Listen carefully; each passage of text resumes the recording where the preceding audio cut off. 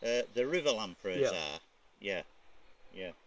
But how much do they move those? Sorry? How much do they move those? Because it disappear they'll down. migrate out to sea and come back again. Right. Oh, yeah. So presumably that's got to know when the water's up and down Ah, to get over the sinkholes. Yeah.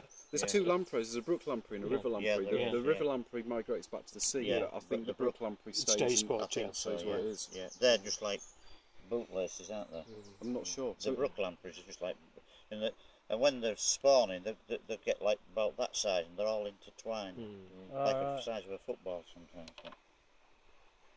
You see the doing some scientists over in Yeah. Canada that now reckon that But it's a bit camera shy. part of the way that salmon find out how to Yeah. back Yes, it is, to do isn't with, it? When you get they've over got it, kind of a it buggers sensor, off. There you go. Oh, right. a bit like a GPS. Yeah. So they think this